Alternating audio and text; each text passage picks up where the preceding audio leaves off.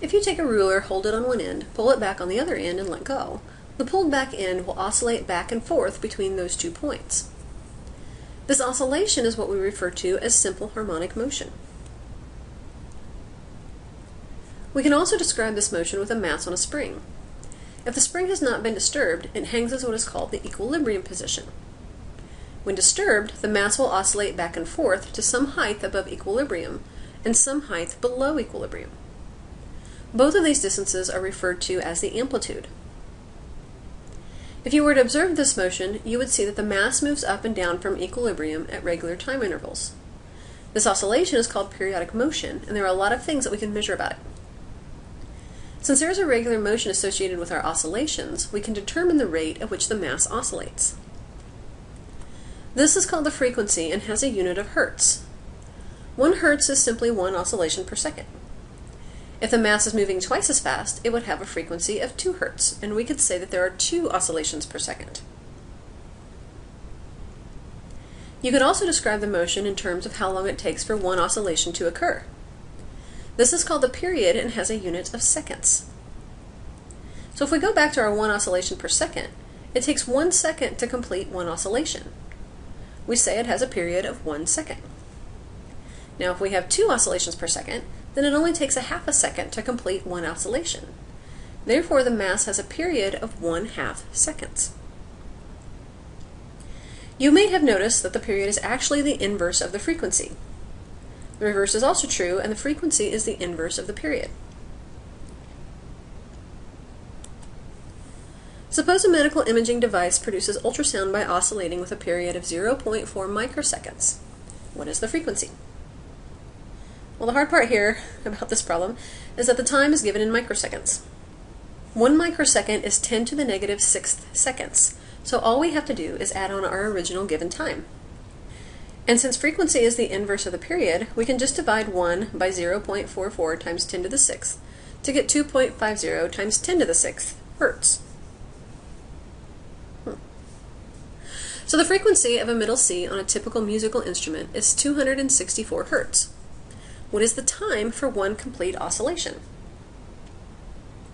So this is the reverse of what we just did a minute ago. When asking for time, we really are looking for the period of the wave. Since we are given the frequency, we can take its inverse to find 3.79 times 10 to the negative 3rd seconds. Now, in order to describe oscillating motion, we need to define some positions. The equilibrium position is typically what we define as the 0 point in our frame of reference. We can actually define the positive direction in whichever way we want, but we will define the positive x direction as the direction in which the spring is longer. This would mean that the negative direction is the direction in which the spring is shorter. If we were to look at a position time graph for this motion, we would see that it starts at position positive A, moves back towards 0, and on towards negative A. This position reverses and moves back toward equilibrium, where it continues on towards positive A, and then back down, and so on. The displacement as a function of time can be described by taking the amplitude times the cosine of 2 pi, divided by the period times the time. Now the time it takes for 1 complete oscillation is the period. And when the time is equal to the period, our function tells us that we have just the cosine of 2 pi. The cosine of 2 pi is 0, which is equal to 1. So when the time is equal to the period, the position of our mass is back at A again. What if we had 2 periods? Well, our equation would end us with 4 pi, which again is the cosine of 0, or just 1, and we still end up back at position A. Really, any number that we put in as our time, that is a multiple of our period, will give us a cosine of some multiple of 2 pi, which will equal 1, and take our position back to A. Now here's something really sneaky as well. We have seen this 2 pi over t before. This is the expression for angular velocity. In this situation, we can call it angular frequency, and we can substitute omega in for the 2 pi over t. Omega still has the units of radians per second, or revolutions per second, and we can substitute omega in for the 2 pi over t in our position equation. Note that your book does not substitute in omega into this equation, but be aware that they are the same thing. Now let's look at this from a velocity standpoint. There is some calculus here that allows us to derive a velocity equation from our position equation. While I am not typically a huge fan of calculus, it does have its uses from time to time. So let's look at how we can determine this.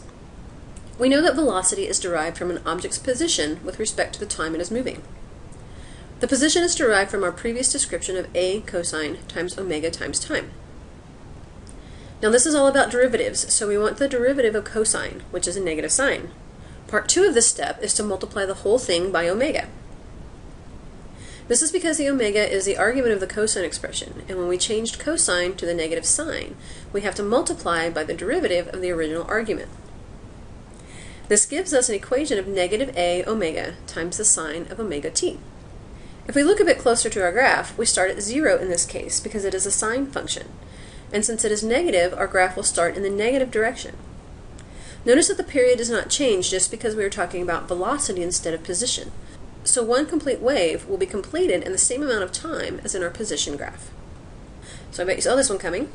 Now we want to look at acceleration. Acceleration is the derivative of the velocity in respect to time. We can use the equation we just derived and put in for that velocity. The derivative of sine is cosine, and again, we need to take the derivative of the sine's argument, which is omega. Acceleration is equal to negative amplitude omega squared times the cosine of omega t. I will remind you again here that omega is 2 pi divided by the period. You are free to substitute that in at any time, but you can probably see here why omega comes in handy when you need it most. Our graph is one of the cosines, so we will not start at 0, and it is a negative cosine, so we will start below equilibrium. Again, the period on this graph is the same as the period in our position and velocity graph, so one complete oscillation occurs in the same amount of time in all 3 graphs. So if we really look at our position, we are starting at amplitude A, and we are moving back towards 0. This makes sense because in our velocity graph, what we have is we have a negative velocity. Remember, if we are moving back toward our 0 point, then we have a negative velocity. Since we have a negative velocity, that's a change in velocity, since we have a negative velocity that is changing, our acceleration is going back towards 0. As we move past that 0 mark on our equilibrium point, we're moving back towards the other amplitude, or the negative amplitude. This means in our velocity graph, we're going to be moving away from equilibrium. And again, at this point, if we line up our graph right along in here, what we see is that our acceleration is going toward a maximum acceleration in this direction. So we can follow this position. We can talk about how our amplitude is moving back toward equilibrium, back toward the other amplitude, back toward equilibrium, and the other amplitude, and continuing that on. So we look at how that position changes. We can compare how the velocity is changing each time. And then we can compare how the acceleration is changing each time. Now remember, this is a mass on a spring. Way back when, we defined Hooke's law as the net force on a spring equal to a negative k times x. K is the spring constant for that particular spring, and x is the length the spring is displaced from equilibrium. Also way back when, we talked about force being equal to the mass times the acceleration. So we can set that equal to our spring constant and our displacement. So guess what you can do with that? Yeah, we can take the acceleration equation and the position equations we just derived for simple harmonic motion and substitute it in for the acceleration and position in this expression. So don't panic yet. We have cosine and omega t on both sides. We also have amplitude on both sides. That means we can pull those out of those expressions and cancel them out. And this is really cool because this equation does not have any unit referencing time. Time does not matter in this case, and neither does the amplitude. So the spring constant is just equal to the mass times omega squared. We can then write an equation for angular frequency using just the spring constant and the mass. This is actually kind of amazing when you think about it. For such a complicated motion, we can simply reduce it to this. So what this says is that the more mass you add to your spring, the more the angular frequency will decrease. Seems reasonable because if you have more mass, then it will make sense that it would take longer time to get back to where it started. If you have a larger spring constant, the restoring force is more, so it will return to its original position more quickly. Pretty elegant, don't you think? Oh, and you know what else? This is the equation for omega. So everywhere else that you use omega, guess what you can substitute in? Alright, so that was a lot of math, so let's review a bit here, shall we? Frequency is the number of oscillations in 1 second. It is labeled in hertz. The period, t, is the time it takes for one oscillation to occur and is labeled in seconds. Frequency and period are the inverses of each other. Angular frequency describes the mass on a spring.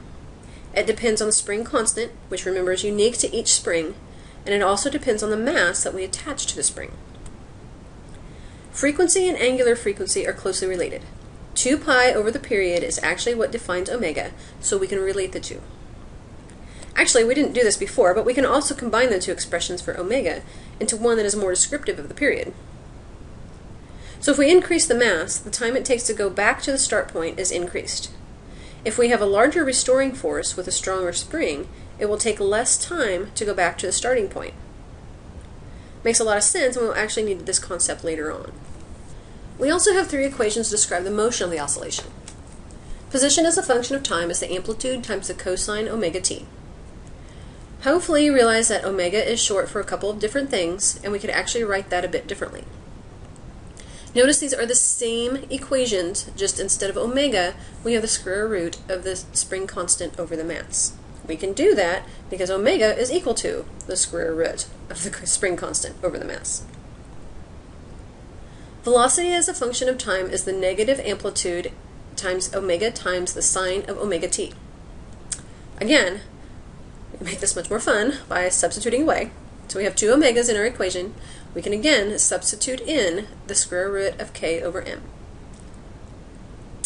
And finally, acceleration as a function of time is the negative amplitude times omega squared times the cosine of omega t. And yes, one more time, we're going to take that omega and we're going to substitute it in with the square root of the k over m.